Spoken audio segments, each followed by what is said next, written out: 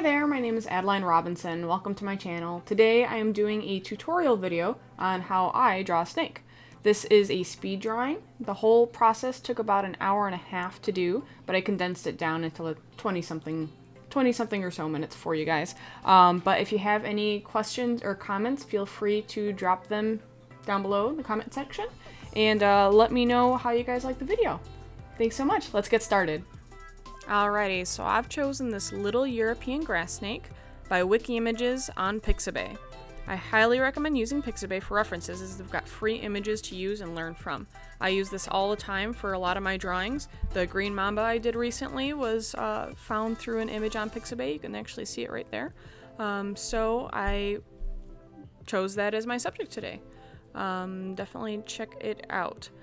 This photo is a nice example to start with. The snake has really large scales and the photo has pretty good detail, so I'm pretty comfortable drawing that because you can have some nice big bold scales there to start with and then add as you go.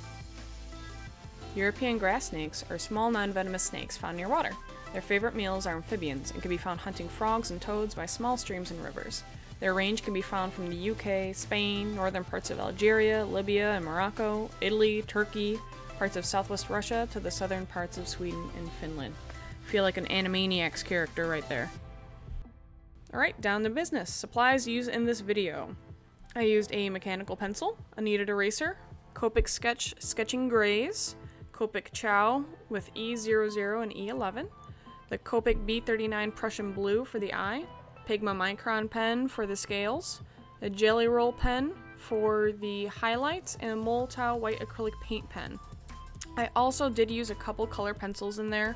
I don't quite have all the Copics, so they're pretty much going to be used just for really light color. So to start, I use a simple mechanical pencil to sketch out the snake. And I take care to note where the facial scales begin and end. Some species, they can look seriously nearly identical, like you can't even hardly tell them apart, save for a few different scale patterns. So I try to be as accurate as possible. Obviously nothing is perfect, but I could try. This isn't going to be an exact rendering of the photo. We're going to use it just as a reference, as an example, and we're going to have fun with it. So I'm going to use a little bit of artistic liberties there, and this is just supposed to be fun. No, some people say it's frowned upon, but I don't discourage tracing, especially for beginners. I still highly recommend practicing and learning to draw by eye, but if you're having trouble and you want to practice some coloration, I do recommend it. There's no right or wrong way to do art as long as you're putting in your work and effort. There's many professionals that I know that use this method and it just lays down the foundation to build upon. It's not like you're literally copying the entire thing. You're just literally doing light tracing just to make sure you get your proportions right. So once the basic outlines are laid out, I sometimes take an eraser just to make the lines as faint as possible so it doesn't show through the color I lay on top of it. It's got a bit of a cream undertone, so with any image, I look at the lightest color of the animal and start from there, and I slowly build up in layers. So here I bounce back and forth between N0, N2, and E00. And I go a little bit darker on the head and on the underside of the scales to show a shadow, but as you can see, it's just a lot of building up of the lightest colors. So you just look at the photo, look back at the paper, and just look at those dark areas and build from there. So don't mind me, I'm just adding a gazillion layers. So I go with a little bit of a darker gray here and just kind of add that in. It's kind of dark on top and on the bottom. I want to add some shading to them. Doesn't have to be perfect, I'm just kind of laying it out.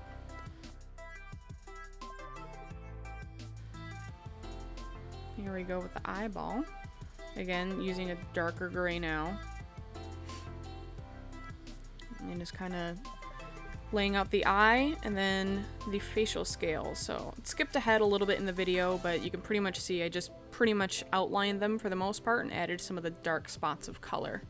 So I go through and outline each of the scales. The more layers that you build, the easier it is for the scales to kind of get lost when you make them really light. So I sometimes do it a couple times just over the layers that I'm working on to keep in mind where they're at, but try to go as light as possible. Some of the scales are going to be dark, some of them are going to be pretty light, so I want to make sure that I keep those light scales from getting way too dark. So each of the scales there. This can actually be pretty therapeutic drawing scales. It's either therapeutic or frustrating depending on the type of mood you're in, I suppose, but I usually find them relaxing. And then here, using another light gray and slowly building it up. Just looking at the image. I've got it pulled up on my computer right there, and I'm just looking ahead, looking at where they've got those dark spots, and coloring it down.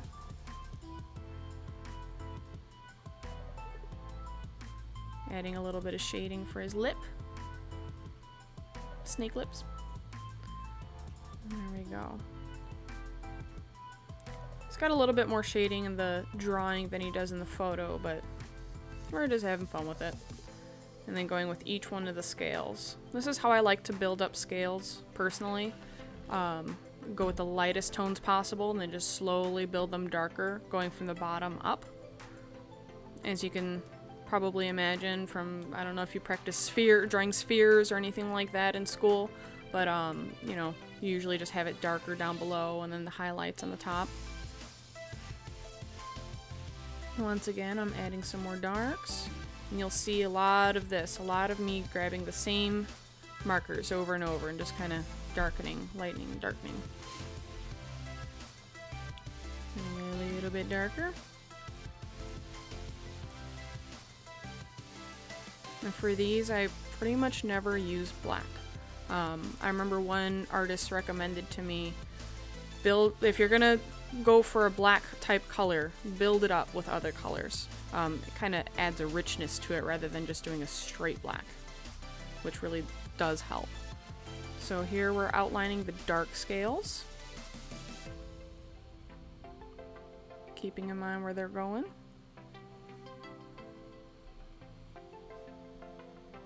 And then slowly darkening them up.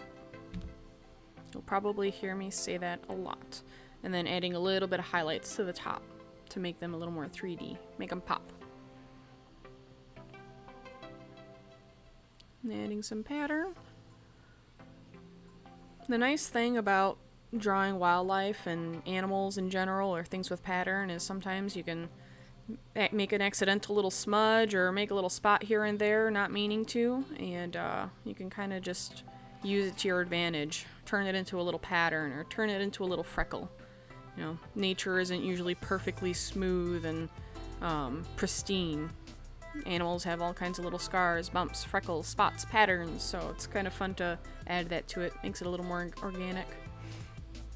So here I add the Canary yellow very lightly, just over the lightish cream parts. The photo is a little bit more yellow than cream, and I don't have any yellow, light yellow Copics yet, so we're just making do with color pencil for now. Maybe one day. One day I'll get the collection. If I win the lottery or something. I guess I ought to start playing the lottery to be able to win it. Oh well. Color pencils work really well though. It's really nice because you can layer them on top of each other very well.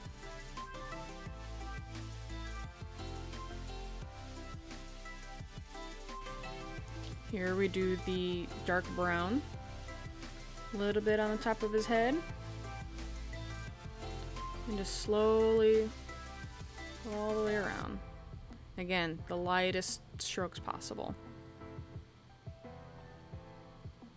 Slowly building up. Here I use one of the grays, and it's crazy just how much it darkens that brown. I'm a huge fan of using these gray tones because you can transform different colors into completely different tones. Go underneath the lip right there, underneath his jaw, and then adding a little bit of skin tone color on top of him, or cream. And then more shading.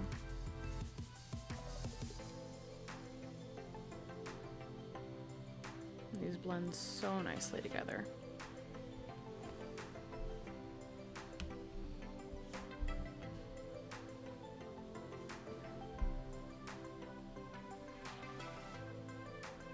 Lots and lots of scales. And just see slowly building them up.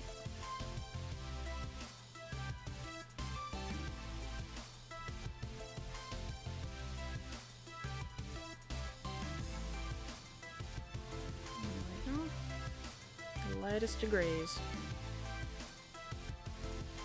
I actually tried using a blender for a second there, but didn't really think I needed it. Didn't really do a whole lot, so I didn't include it in the video because I don't think it's necessary. And lightly darkening even the lighter scales now. Kind of keeping them all mapped out, essentially. Going darker again.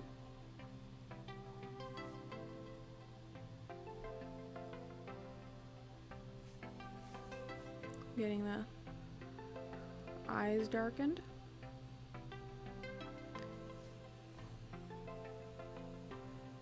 And then here, I kind of modified his tongue a little bit. In the photo, it's a lot longer and comes out a bit more. And I wanted it to fit on the page, so I just made it a little bit shorter. But I did it with gray.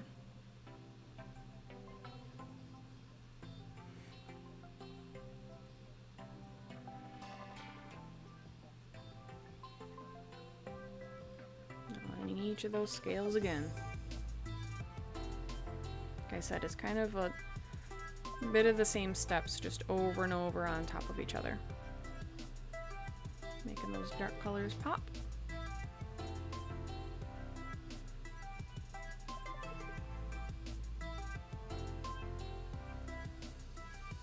Apparently I went to go do something real quick.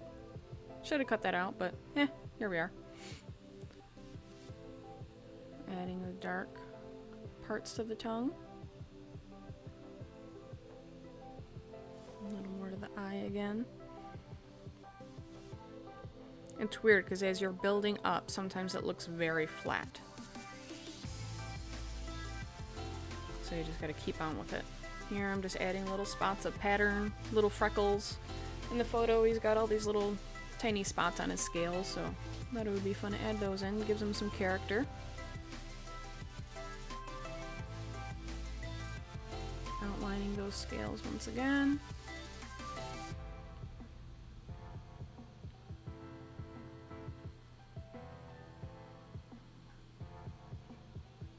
And more grays.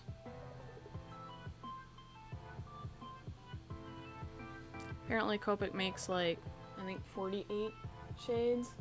46, something like that? Shades of gray.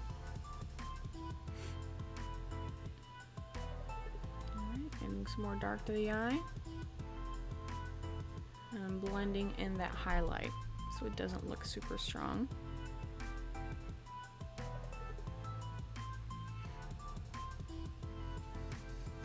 A little bit more darks.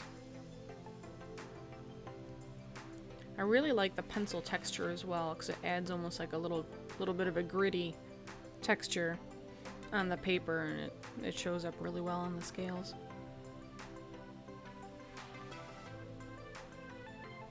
Added a little bit of blue to it, but it didn't really show through very much. I tried with the pink as well, but it didn't really pop too much. Alright, Micron Pen time. These pens are absolutely amazing. I love the Micron Pen 005. It's very precise. It's a very thin tipped pen. So I outline all the scales as light as I can, and add some more little freckles, more tiny little details. And it really makes those light scales pop a little bit more without looking too dark. I use these pens all the time. They're a lot of fun. So I go through each one of the scales, so it takes a minute.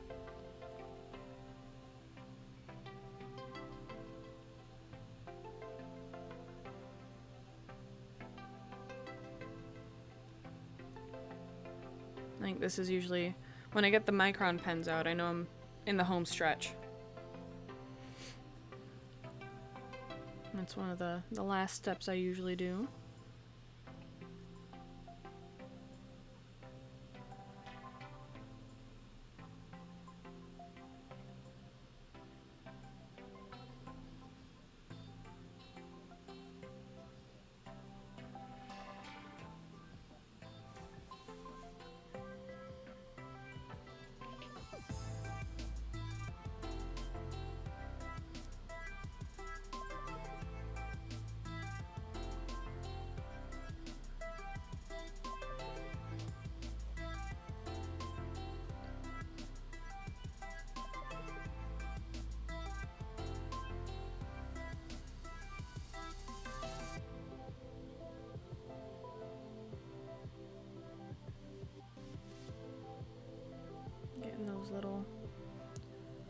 underjaw details.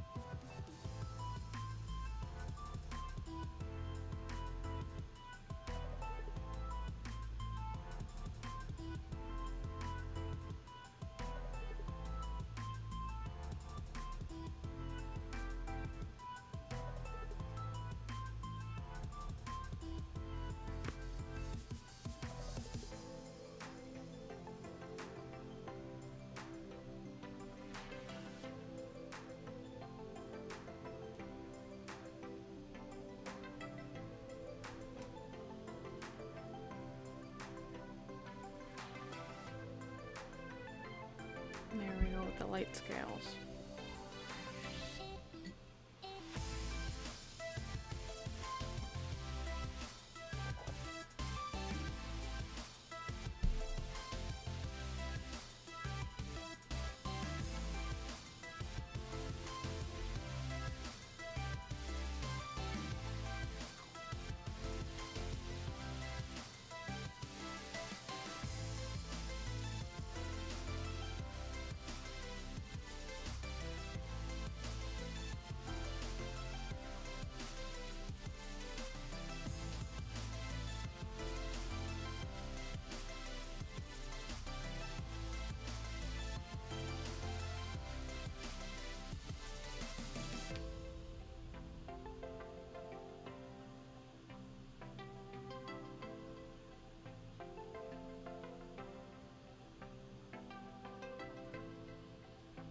I think I'm adding more little freckles and pattern in here.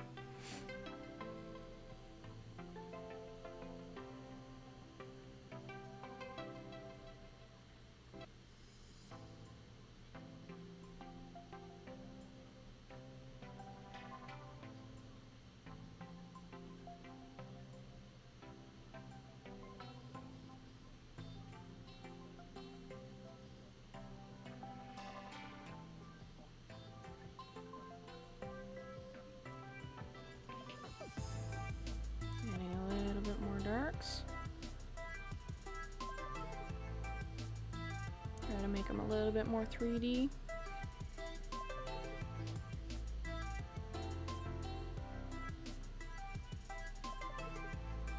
Especially with the scoots there. For those unfamiliar, scoots are what the bottom scales of a snake are called. Totally named after them because they scoot around on them. Just kidding. Adding some more cream. Adding some more darks to the eye.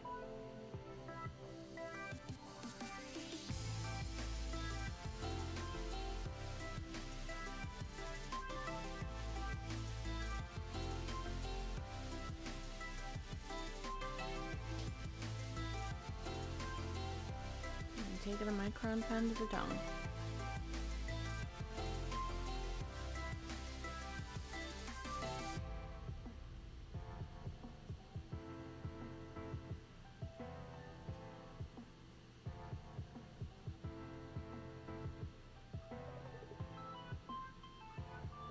Those darks a little bit more.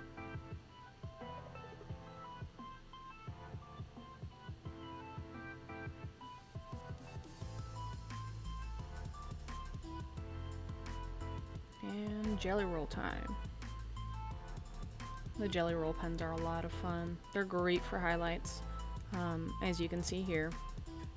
So I like using them in a lot of my Copic pieces to kind of make them pop. And there you go. Hope you enjoyed the video. If you decided to draw this guy, I'd love to see your artwork. Feel free to tag me on Facebook or Instagram. Like I said, I'd love to see your work. For more content like this, you know what to do.